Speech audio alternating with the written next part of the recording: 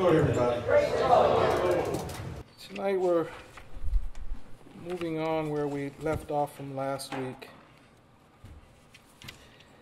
And just to catch you up on where we were last week, we were talking about judgment, God's judgment. Now this is something that pertains to us right now. But there is more to judgment than what we have talked about previous. The next thing is dealing with the sonship. In the sonship is eternal judgment. And so we'll get into that coming up. But right now we're just dealing with how the church judges matters today. In the book of St. Matthew, chapter number 16, I would like to take this into two different categories. One is dealing with salvation, and the other is dealing with judgment itself, loosing and binding in judgment. And so, first we have Matthew chapter 16 and verse 18 and 19. And I say unto thee that thou art Peter, and upon this rock I will build my church, and the gates of hell shall not prevail against it.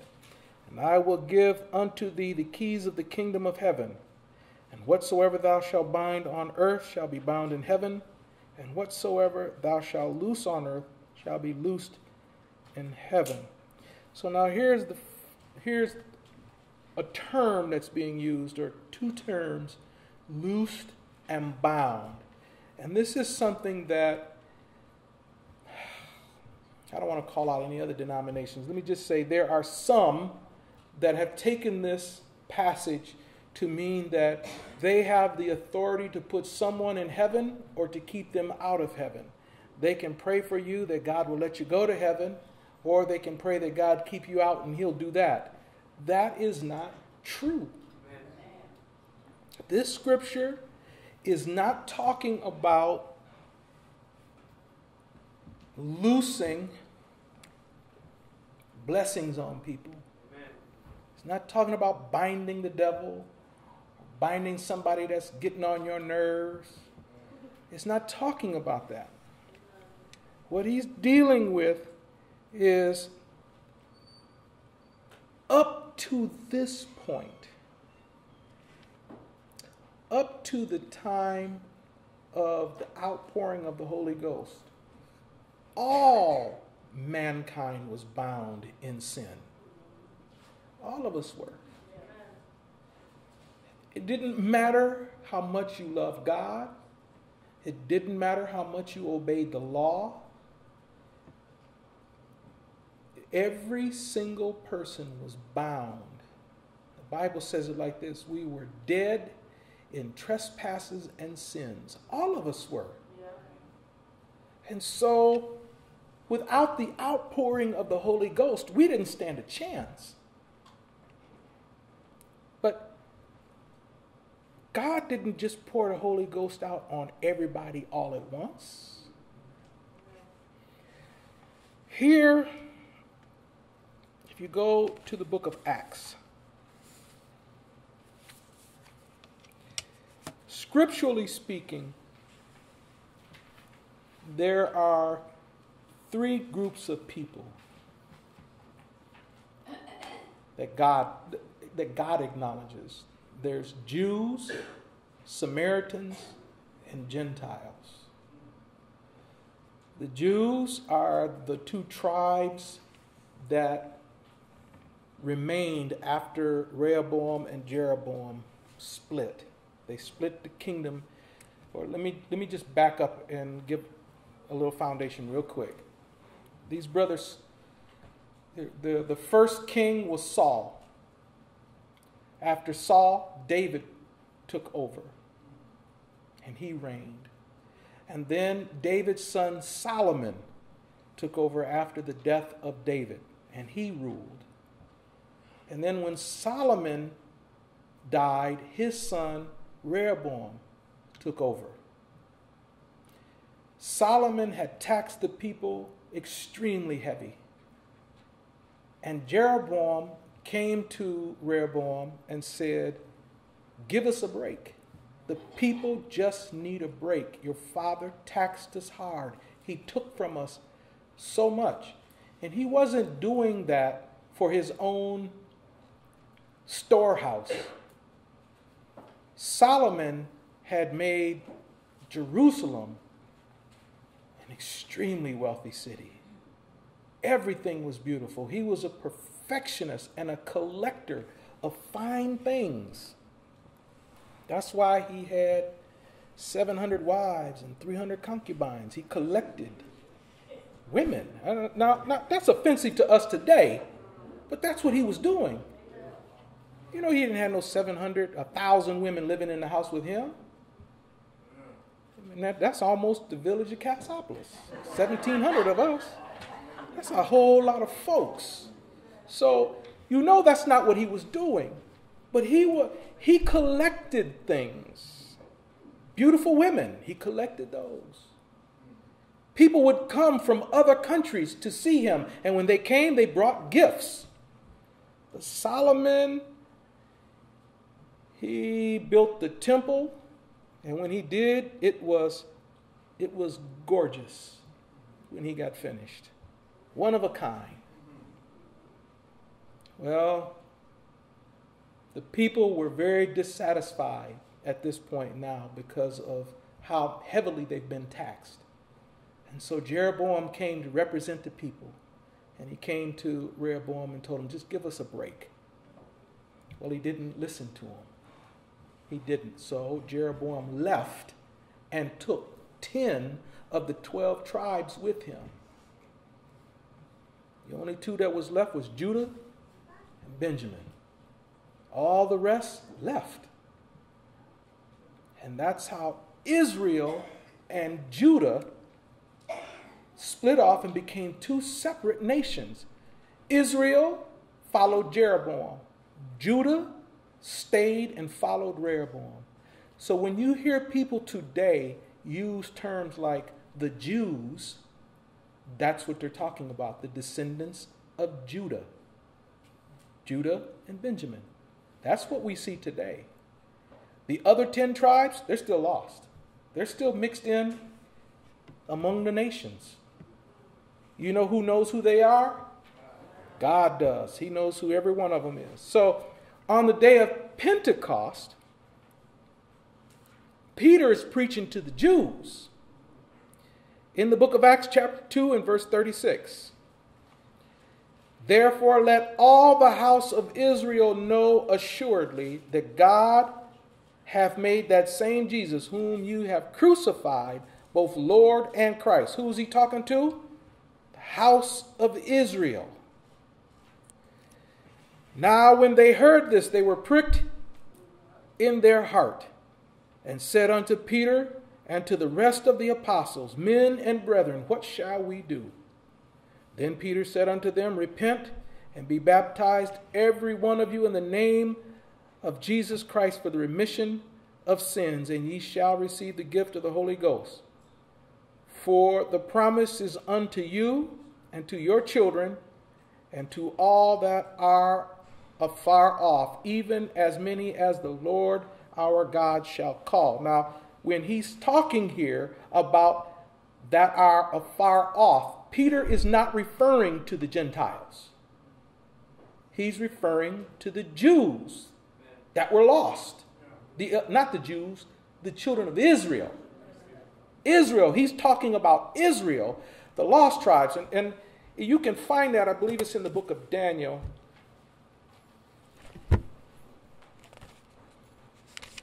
Go to the book of Daniel.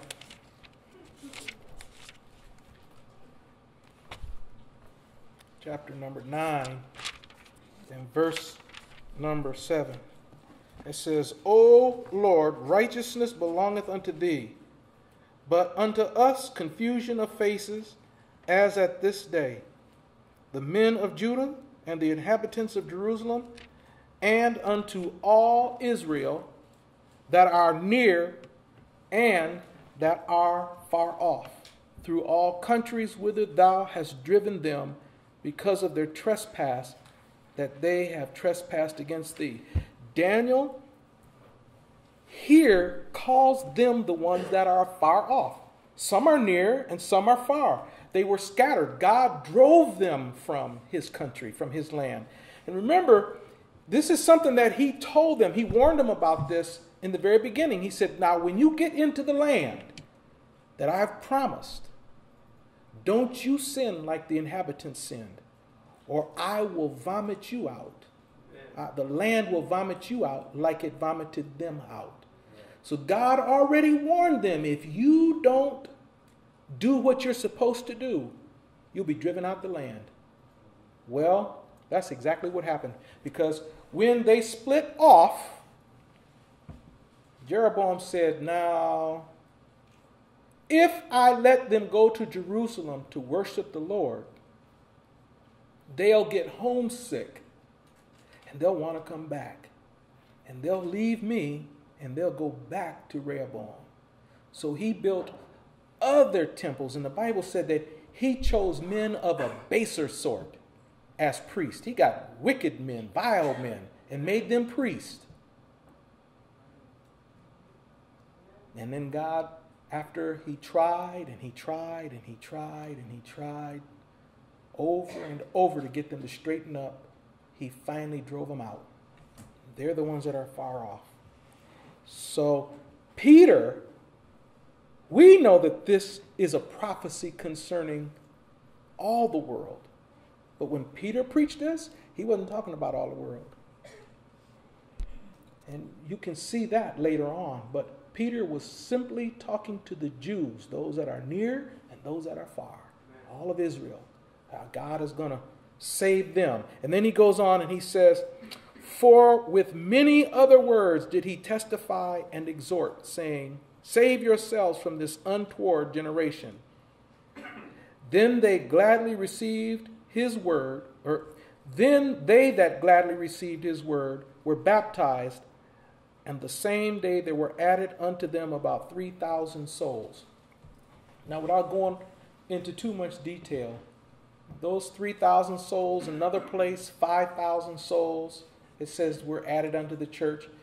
And then there were others that received the Holy Ghost. So if we just do some loose math and say another 2,000, that's 10,000 of the Jews that received the Holy Ghost. But let's be generous. We can just double that number. Because it slowly went down, it trickled down to them. So let's just for the sake of argument, say it doubled.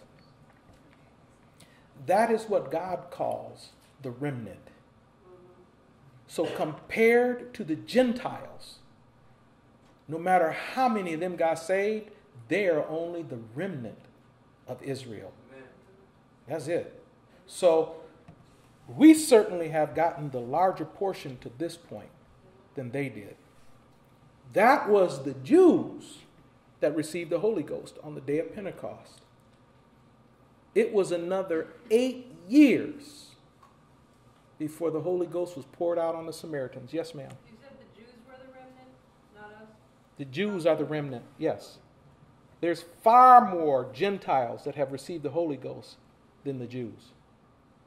So those that received it in the beginning and the sprinkling that has gotten it throughout time, throughout all the way up until now, that sprinkling, you add all of them together, and they are only a remnant of the Jewish people, just a small fraction.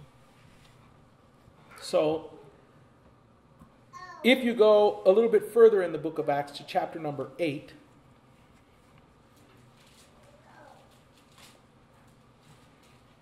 starting at verse number 9. But there was a certain man called Simon, which before time in the same city, used sorcery and bewitched the people of Samaria. So now we're talking about the Samaritans, right? Okay. Giving out that himself was some great one, to whom they all gave heed, from the least to the greatest, saying, "This man is the great power of God." And to him they had regard, because that of long time he had bewitched them with sorceries. Now just stop for a moment.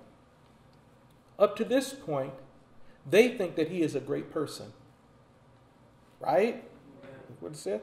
Up to this point, they think he's great. They think he's the great power of God. He's fooled them into thinking that he's all that. But then something else happens. In verse 12, but when they believed Philip preaching the things concerning the kingdom of God and the name of Jesus Christ, they were baptized, both men and women. Then Simon himself believed also. And when he was baptized, he continued with Philip and wondered, beholding the miracles and signs which were done. Now, I just want to stop there for a moment. Just do a sidebar here. Does it say that they believed? It says that the people that Philip preached to believed concerning the kingdom of God and the name of Jesus. Were they baptized, right? So they were baptized in the name of Jesus and they believed. And you hear a lot of churches teach that to be saved, all you got to do is believe. He that believeth and is baptized shall be saved. Isn't that what the Bible says? He that believeth not shall be damned. So if you believe and are baptized, surely you're saved. No. Well, that's Well, he didn't say, yes, he just believed and was baptized. He didn't say about it receiving anything. well, but where is that scripture? He that believeth and is baptized shall be saved. Does anybody know where that is? He that believeth and is baptized. All right. Open your Bibles to Mark 16. He said he's just got it like that. There, that's what it is. Mark 16 and 16. He that believeth and is baptized shall be saved, but he that believeth not shall be damned. Now, that's pretty clear, isn't it? Yeah, that's the problem. Shall be, not are saved. And the proof of that is here. One of the proofs of that. One of the proofs is here where it says they believed Philip preaching the things concerning the kingdom of God. They believed the gospel when they heard it. They were baptized in Jesus' name, but they still weren't saved. Even poor Simon, he believed too. He must be saved also. No. You go to verse 14. Now when the apostles which were at Jerusalem heard that Samaria had received the word of God, they sent unto them Peter and John. Who was given the keys to the kingdom? And what was he supposed to do? Loose, right? But this is 8 years later. Up to this point, Samaritans could believe if they wanted to, but they wasn't getting the Holy Ghost. It hadn't been loosed yet. It was still bound. So they sent for Peter and John, and when they were come down, prayed for them that they might receive the Holy Ghost. So, believing doesn't mean you have the Holy Ghost. It saddens me, really. It saddens me when people claim that they are saved because I believe on Jesus. But that doesn't mean you have the Holy Ghost just because you believe. Matter of fact, when it came down to the disciples of John the Baptist, the apostle asked, have you received the Holy Ghost since you believed? So just believing doesn't mean you have it. But there are those today that are being taught, all you got to do is believe. And you listen to them at the end of the sermon, they give the altar call, and they say, now, just repeat after me. Lord, I believe. I'm a sinner and I can't make it without you. Come into my heart. And then when they get finished, now you're saved. No, that's got absolutely nothing to do with the Bible. Nowhere in the Bible does it say what you should say to get saved. But it does tell you what should happen after you get saved. It tells us that. So, Peter and John pray for them. And then, verse 16, it says, for as yet now he that is talking about is the Holy Ghost. He was fallen upon none of them, only they were baptized in the name of the Lord Jesus. Baptism isn't the Holy Ghost. Belief isn't the Holy Ghost. You must have both.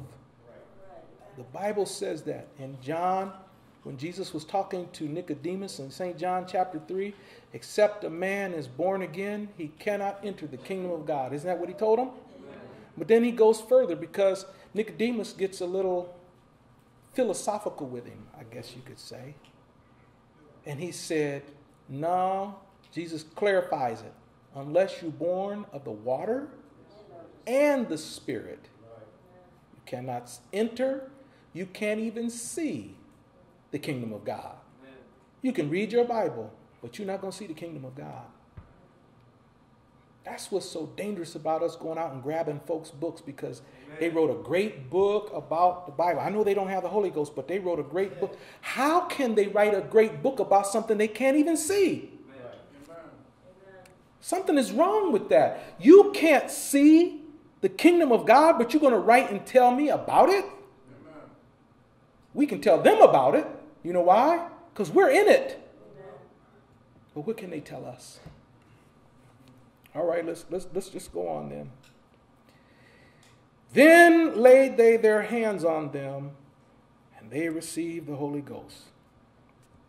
Now, it took Peter to come and open the door for the Samaritans to receive the Holy Ghost. The Samaritans are some of Israel that was captured, and they had children. They were, in modern terms, they were half-breeds, half Jew, half Gentile. Now, the Jews hated the Gentiles, but they would live in the same city as the Gentiles. They would just separate themselves off into another section of the city, and only Jewish people could live there. But when it came to the Samaritans, they hated them so much, they would walk way out of the way to even avoid a Samaritan city. They didn't even want to even come near them. So rumors had spread that the Samaritans had heard the word of God. They heard it, but they still haven't received the Holy Ghost because nobody had the keys to the kingdom to loose it but Peter. Once he opened the door, it's open now. Right. Up to this point, all the Jews that wanted to get the Holy Ghost could get it, but nobody else. Now he opens the door, now the Samaritans can get it. And let me show you something about this. In verse 18, and when Simon saw that through laying on of hands when Simon saw that through laying on of the apostles' hands, the Holy Ghost was given, he offered money, saying, give me also this power, that on whomsoever I lay hands, he may receive the Holy Ghost. Now, just stop there for a moment. He already had these people bewitched. He already had them thinking that he was some great one of God. If by receiving the Holy Ghost, all you had to do was repeat after the preacher, he could have kept right on deceiving them. Couldn't he? He already had them tricked. He could have just kept right on going. Let the apostles leave and pick right up where he left off and say, nah, all you all have to do is just repeat after me what I'm saying, and you've got the Holy Ghost. And he could get money off of them. So something happened when they laid their hands on him that Simon could not duplicate. It had to be. He was a sorcerer. And look at how Peter describes him. Verse 20. But Peter said unto him, thy money perish with thee, because thou hast thought that the gift of God may be purchased with money. Thou hast neither part nor lot in this matter, for thy heart is not right in the sight of God.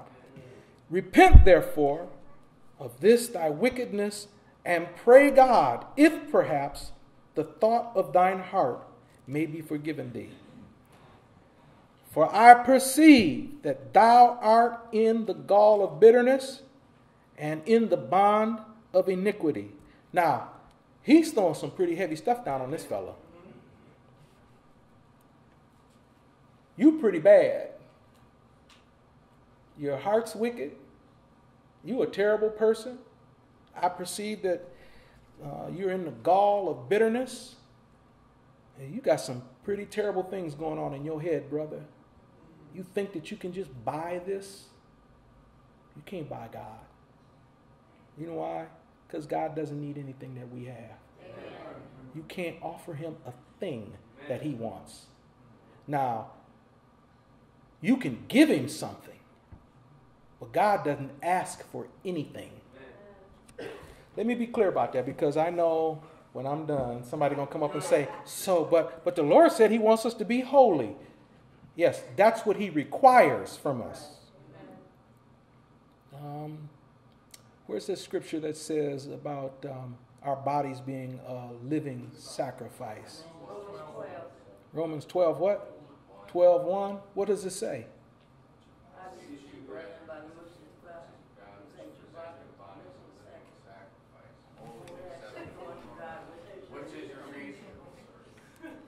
But see, you're right. The two of you that quoted it, you're right. He said, I beseech you that you present your body a living sacrifice. That is your reasonable service. It is not what God said, I need. He said, give me this and I'll give you something. But God is not in the business of having to take anything from anyone. See, that's what Cain did. Cain brought to God what he wanted to give God. But God's not in the business of just taking anything. Abel gave God what he wanted, what God asked for. Abel gave it to him and God accepted it. But even with that, God didn't need Abel's sacrifice. What does he need with a dead animal? That didn't help God, it helped Abel.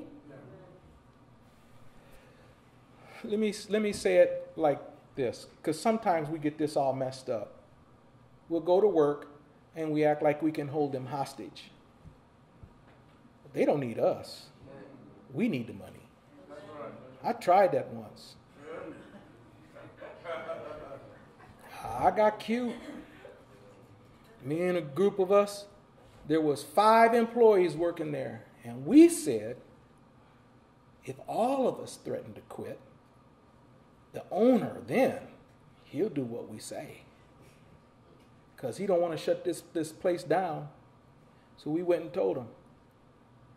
You think he cared what we said? Oh no.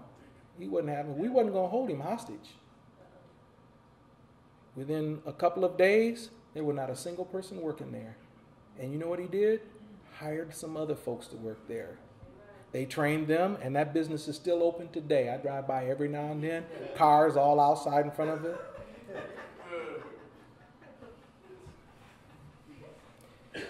If you think that you can hold God hostage, we're mistaken. I needed the paycheck. I was the one that hurt myself by doing that. Not just myself, I hurt my family too. Because they was depending on my money coming in so they could eat.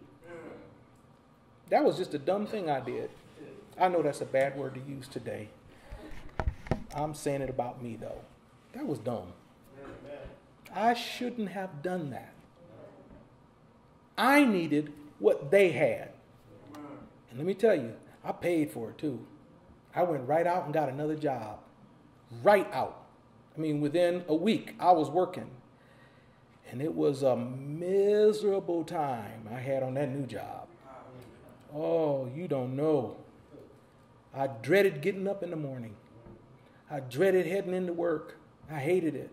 I'd get there, my stomach would be hurting. I hated it so much. They treated me bad. But you know whose fault it was? Mine. I did that. So, all I'm saying is we might think that we're doing God a favor by giving him something, but we're not. He already laid out what it is he's looking for. Now, you don't have to give it to him if you don't want to, but if you don't, he doesn't need it anyway. You're not helping God, you're helping you when you do that. He said, be holy. You're not helping God by being holy. You're helping yourself. Because if God wanted to, he can snuff it all back out of existence and still be holy all by himself. He don't need us at all. So everything he asks of us is not something he needs. It's something that we need. All right. He tells this man, you've missed it, brother. You're a terrible person. Yes, ma'am. He said, describe the gall of bitterness. Now, gall was something that they used. When Jesus was dying on the cross, they gave him gall. And I know that a lot of times we look at that and say that it was a terrible thing that they did. But gall was a vinegar type of product. And vinegar is somewhat of an anesthetic. But it's a bitter thing to drink. So he's telling him, I can see that your problem is you got bitterness in your life. You just are. Have you ever heard the expression, you're a miserable person? Yeah. This is what he's telling him. You're just miserable. You're a bitter person. Whatever was driving him to be the way he was bad. And so he said, I perceive that you're in the gall of bitterness. You're bitter even in the way you present yourself. You're bad. And we see that in people from time to time. There are some folks that are just driven by power, that are driven by money. Everything they do, they've got nothing nice to say about anybody. Their whole life is driven by that. I heard a preacher say this one time because one of the saints was really clowning, and he was going on and on and on and making a big issue out of the way things used to be in the churches, and he just wouldn't let it go. And finally the pastor told him, brother, you can either get better or you can get bitter. Right. He was being driven by bitterness. Yeah. And just for clarification on that, he was upset for the way things used to be in the church. It was strict. Even when I first got the Holy Ghost, it was strict. You didn't come to church just anyway. You didn't just do certain things out in the street. You didn't go to no movies. Better not sing a commercial on TV.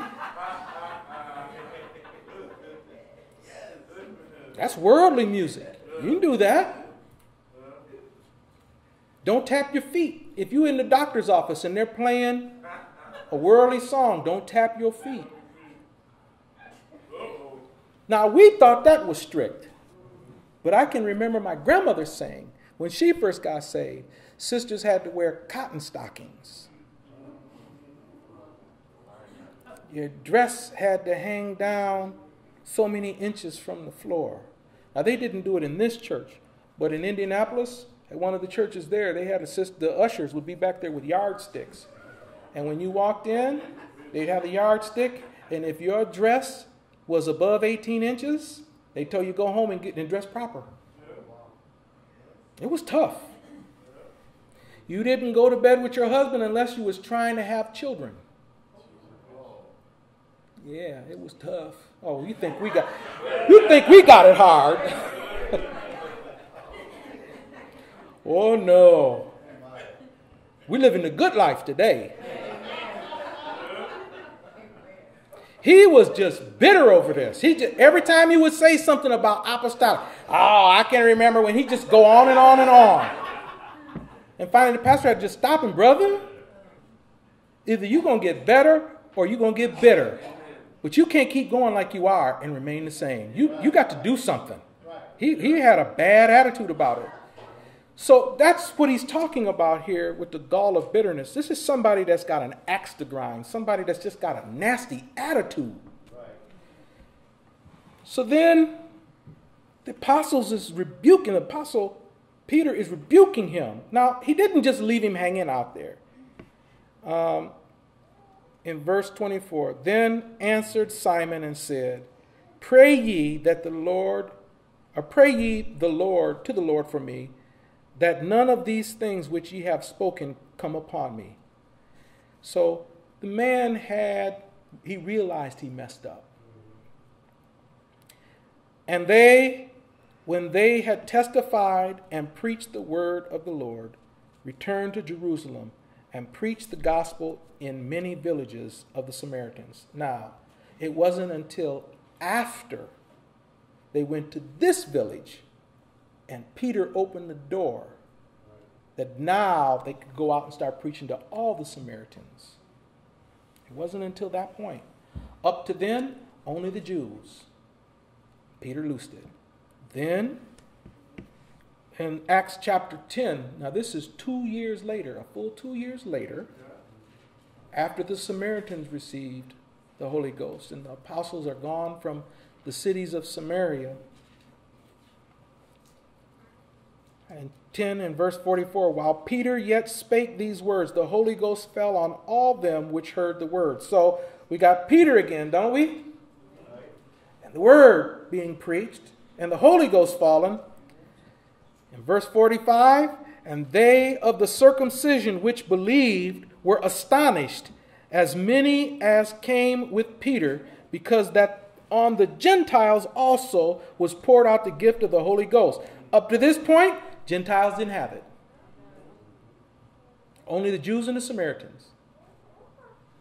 Now, they're surprised because God is pouring out the Holy Ghost on the Gentiles too. Now, let me just back up to the same question I asked before about Simon. If all they had to do is just confess with their mouth and believe in their heart, then why would they be astonished? All they're doing is just repeating what the apostles told them to say. Why would they be astonished? Because it was something that could not be duplicated by man. Again, verse 46, for they heard them speak with tongues and magnify God. Then answered Peter, can any man forbid water, that these should not be baptized which have received the Holy Ghost as well as we? And he commanded them to be baptized in the name of the Lord. Then prayed they him to tarry certain days. Now the Holy Ghost is being poured out. How do we know that they have the Holy Ghost? Because they heard them speak with tongues. That's something man can't do. Right. Now man can speak in other languages, but the Apostle Paul gives us 3 examples of speaking in tongues. There's the tongue, 2 examples. I said 3, 2. The tongue of men and of angels. He said, though, I think it's in the 13th chapter of Corinthians, though I speak with the tongue of men and angels. So angels have a language and people have a language. But unless God moves and does it, and it's unknown to you, then all you're doing is just speaking in a different language, not an unknown tongue. Had it just been them speaking another language, then everybody that's bilingual or better has got the Holy Ghost. And just for clarification, I think if you work in the medical profession or the IT profession, they got their own language too. Half the stuff they say, you don't know what they're talking about. They calling off acronyms and all kinds of speaking Latin and all that. You don't know what they're talking about. I was just down visiting Sister Dolores today. I looked on her board, her information board. I said, I can't understand half of the stuff that they've got written on your board. It was acronyms and stuff that didn't make any sense to me. It makes sense to them. All right, so I'm just saying, maybe if you work in IT or you work in medicine, you're bilingual. I'm trying to help us out a little bit. Now that Peter, 10 years after Acts 2:38, 10 years later, the Gentiles now have started to receive the Holy Ghost. And you know what? Up to this point, it had been bound. And it took Peter to loose it. Because that's what Jesus said. Whatsoever you loose shall be loosed. And whatsoever you bind shall be bound. Until Peter loosed it, it was remaining bound. And that brother had to be shooken up a little bit to get him to go loose it for the Gentiles. No, not me, Lord. Nothing common or clean has come into my mouth. And his brother's going to stand up. He's going to get it right. No. But later on he said, I perceive that the Lord was talking about the Gentiles. Yes, ma'am.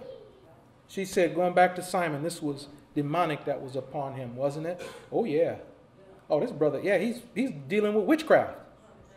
Yeah, sorcery. He's dabbling in things that some of us think is funny and cute, but it ain't. When my kids was coming up, that was when the Harry Potter movies was really popular. And some of the saints was asking me, do you let your kids read the Harry Potter books? I said, nope.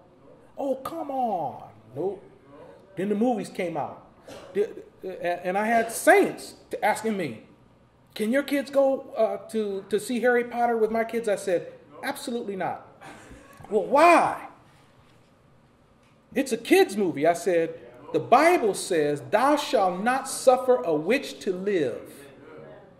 My children are not going to look at something that God says should be put to death, look at it as if it's something to be admired. It won't happen as long as I'm over them. They're not going to go watch it. So I wouldn't let them read the books. I wouldn't let them watch the movies. Now, somebody else took them without my knowledge and let them look at one of them. They said, oh, it's a good thing. It teaches friendship and togetherness. I was furious. I said, my children will never come to your house again. Never. And this was family. As long as they're under 18, they will not come to your house. Well, you can be mad at me, but don't punish them. I said, oh, no, you punished them because you knew. I already told you no. And you snuck and did it. So they on punishment from your house, never going there again. I don't know that they ever went back. Did you? She don't know. There. Yes, ma'am. She said the reason why she brought this up is because Simon was more in love with himself and what he could get than he was in love with the things of God. He never received the greater power. And you're right, the scripture never talks about him again after that. He was messed up. He really was. But again, that brings up another good point. A lot of times we feel like if God does a miracle, that it will impress our unsaved family members and they'll want to come and get saved. Lord, if you just do this, I know they'll believe. No, Simon stood and watched the miracles. It said that they did miracles and signs. He saw all of that, but what was within him stayed in him. His heart was wrong.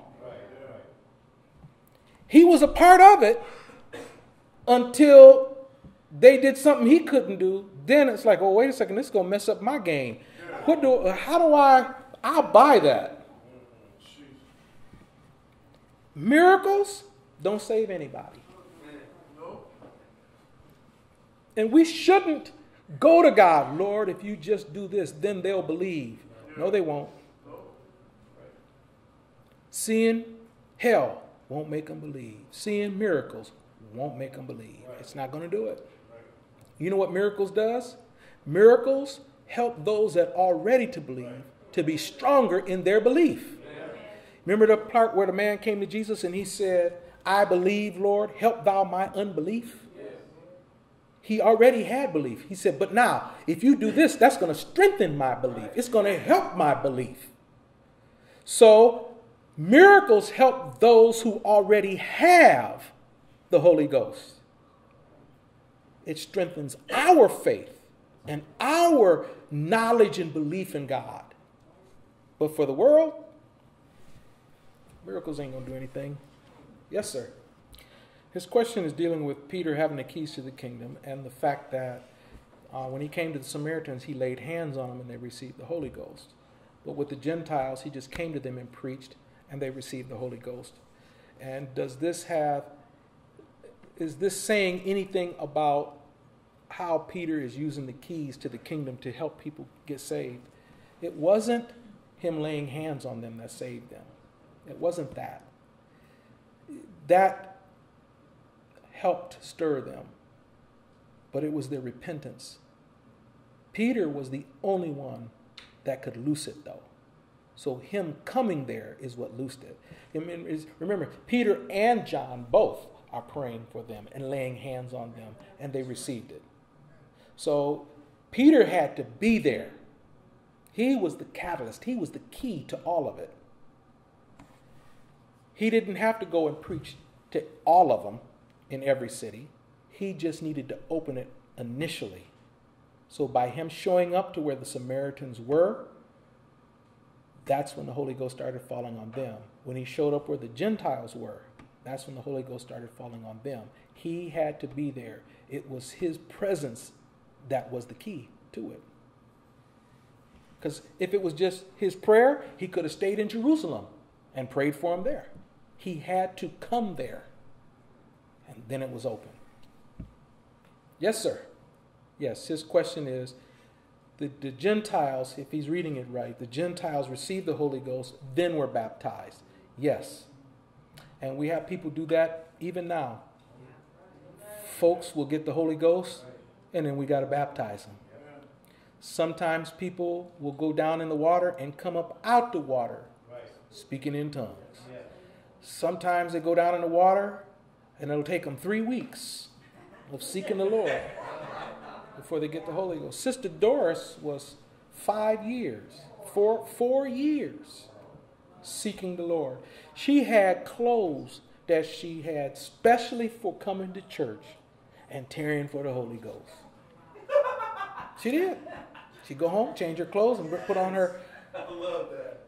She put her tarrying clothes on, get over here and get to the altar.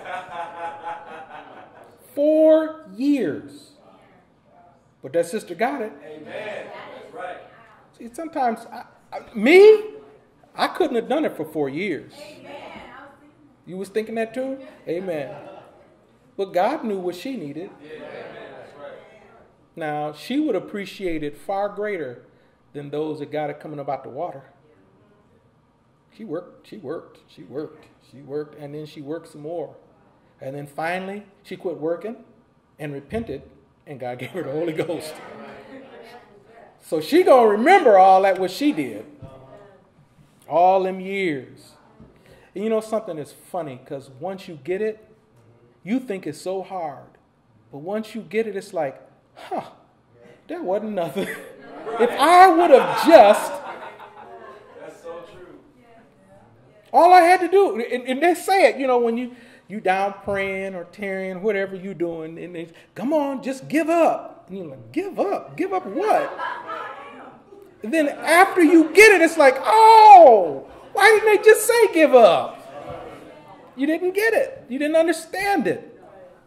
Until after you got it. Then you realize, oh, I was doing all of that for nothing. You ain't got to tarry for the Holy Ghost. All you have to do is just repent. You can be walking down the street. Repent and the Holy Ghost fall on you. Yes. She said she sought the Lord 3 times because every time it would start to come, she would start to resist because she didn't know what was going on. So she's pulling back because she wanted to get it together, I guess. Want to figure out what was going on before you did it. Amen. Well, that's the thing. We say that. Now that you have it, you realize all I had to do was give in. But before that, I'm not sure what this is. And so we get nervous. We get a little scared. All it takes, and I don't remember it was Bishop Herman said he had witnessed to the woman that was going to be his wife, and they were going, I don't know if they were heading to church, but they were somewhere in the car, and the Holy Ghost fell on her while they were in the car. He talking to her about the Lord, and she received the Holy Ghost right then and there. Yeah, there was a pastor that was, I'm not sure where he was from, but I remember Elder Scott telling us about him. Before he became a pastor, before he received the Holy Ghost, he was working in a hardware store, and he was seeking after God. He didn't know what he was doing. He just loved God. And he said the manager would come over to him because he'd be down in the basement speaking in tongues. He said the owner would come by and tell him, hey, stop all that down there and get back to work. Because he didn't even know what he had. And he said one day he was just walking down the street and a man stopped him while he was walking and said, do you have the Holy Ghost? He said, I don't even know what that is. The man started describing it to him. He said, that's what I've been doing. Then it dawned on him what he had. He had the Holy Ghost and didn't even know. Yes, ma'am. She said before she received the Holy Ghost, she knows she wanted something, but she didn't even know what it was. You just wanted God, but didn't know what all that meant. Yes, ma'am. Very, very true. She said a lot of our resistance against God or the Holy Ghost comes from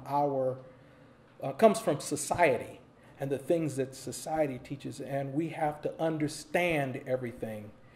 And you're right. Most of the anti-God things in the church, even now, are from society. And they're telling us, you don't have to have nobody tell you what to do. Well, you do if you want to get to heaven. I didn't make that up. The Bible says that. They'll tell you, you don't have to go give your money to that preacher. Well, you're not. You're giving it to God, and that's what the Bible says you have to do. It is not the preacher. It's the Bible. Now, the ones that's getting on and begging for money for jet planes and all that kind of stuff, that's not Bible. That's something else. I just read where some preacher was online and he was on television crying and begging the people to give more money so he could get a jet. Well, I might try that here.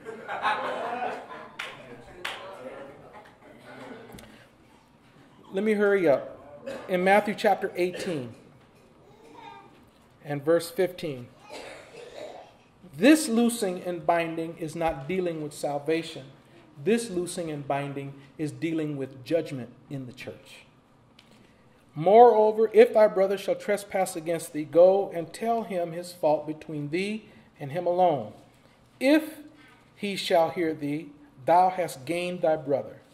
But if he will not hear thee, then take with thee one or two more, that out of the mouth of 2 or 3 witnesses every word may be established. And if he neglect to hear them, tell it unto the church. But if he neglect to hear the church, let him be unto thee as a heathen man and a publican. Boy, the tax collectors really got a bad name. 18. Verily I say unto you, whatsoever ye shall bind on earth shall be bound in heaven, and whatsoever ye shall loose on earth shall be loosed in heaven. Again I say unto thee that if 2 of you shall agree on earth as touching anything that ye shall ask, it shall be done for them of my Father which is in heaven.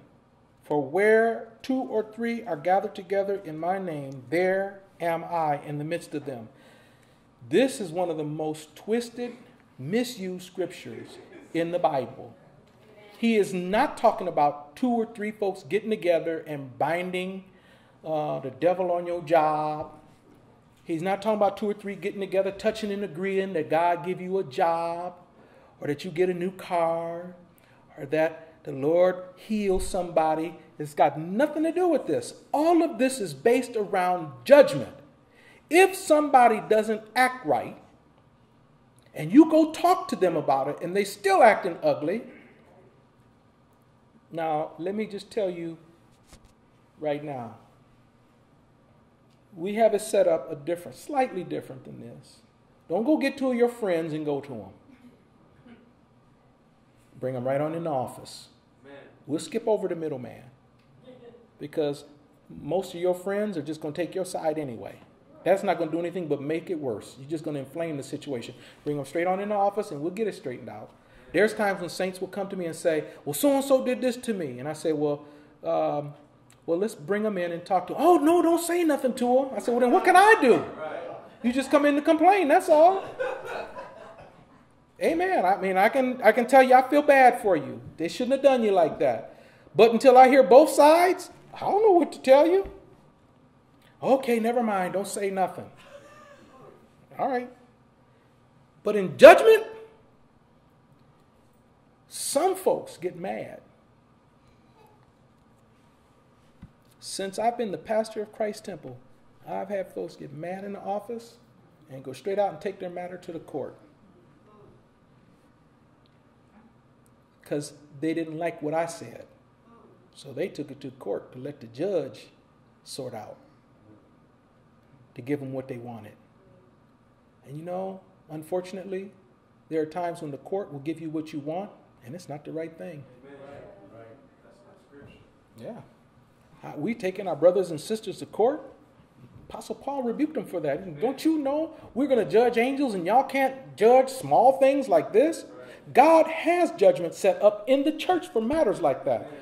That's why he said go get 2 or 3 brothers. So, well, instead of that, we have deacons. If it's something that's really crazy, I'll grab a couple of my deacons and we'll sit down and hear the matter and I'll give the judgment. Amen. Now, here's the thing. You can run out if you want to, but then you throw yourself in the hands of God. Yeah. And I'm not trying to scare anybody, and I'm not trying to tell nobody, because there are times I've had people come in the office and I say, this goes beyond my pay grade. You need to go take this somewhere else. I'm not going to judge. That is, if you're driving down the street and you hit something with your car and you come to me for judgment, I can't help you. That's a worldly thing. That's a natural thing. But if 2 of the saints have a dispute with each other, now that's the territory that I can make a judgment on. So don't be down at Cracker Barrel and one of the saints hit your car and you come to me and say, Pastor, they hit my car and you need to make them do this.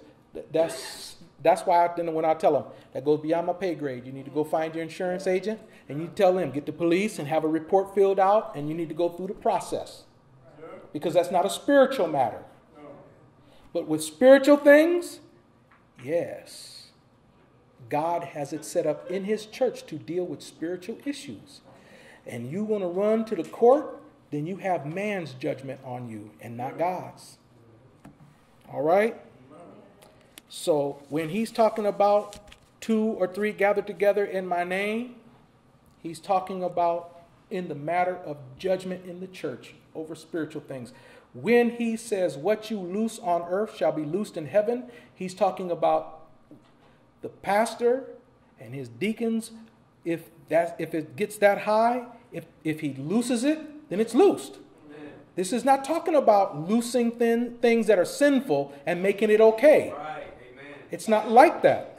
But if one saint says, Pastor, I always sit on the front row in that spot, and now so-and-so is sitting there in my spot, and they know that's where I sit. So they bring them up in the office, and I say, brother, there's not a seat in this building that belongs to you. If you don't get here early enough, that's just you. You missed it. If somebody else sits there, you just missed it. That's all.